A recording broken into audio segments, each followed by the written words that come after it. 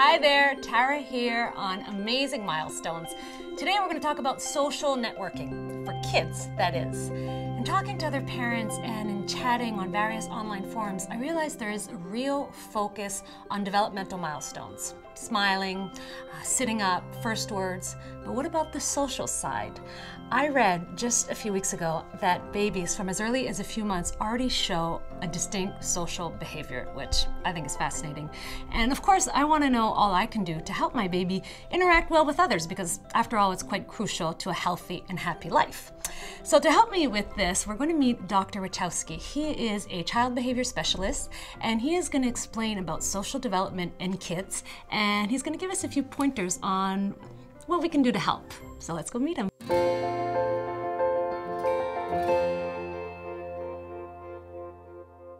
Hello, Dr. Rochowski. Hello. Thank you for welcoming me in your clinic. I really like it. It's very colorful.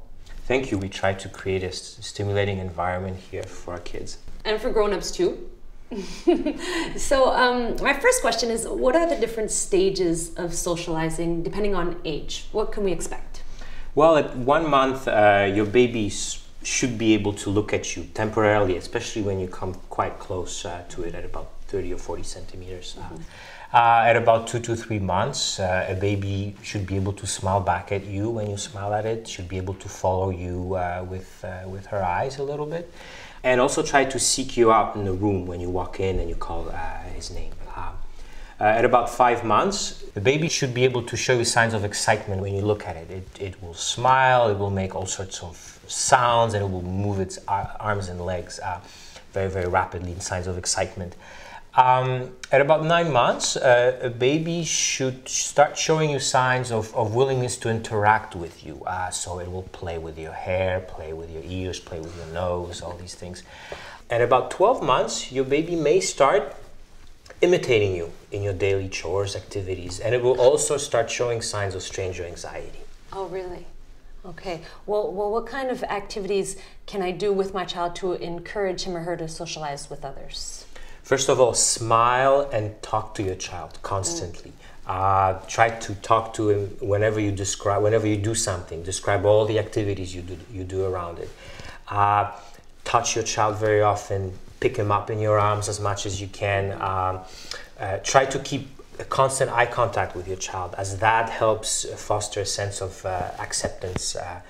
And finally, try to become very, very excited at any little thing that your child does, such as finishing his bottle, saying the first words, later on dressing up, or even being toilet trained, because these behaviors tend to foster a sense of confidence in the child. It is also very, very important that you have your child spend as much time as possible with other children. Okay, and well, in regards to that, what is actually considered normal? Are there warning signs that we should look out for, and if so, what should we do? It is perfectly normal for a child not to be always interested in playing. It is perfectly normal for a child to have a favorite toy, cry when that toy is taken away by another child, and even even in moments of excitement, it's perfectly normal for a child to occasionally bite another child or make a lot of screaming and fussing. Okay. What I think would be abnormal as a behavior is if your child is never interested in playing with other kids, when it has only one toy that it likes to play with, and the way it plays with that toy is very restrictive. For example, it always spins the wheel of a car, or always hits, bangs the toy against a table or a wall, or if your child is constantly aggressive with other children when it plays. These are potential signs of behavioral developmental problems. Okay, good to know.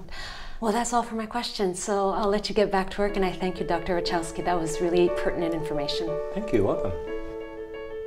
I definitely see lots of playgroups in my future. Like us, babies and children need to interact. It's really important, and it may not always be easy, but with practice and patience, lots of patience, we will manage to foster positive social development in our children.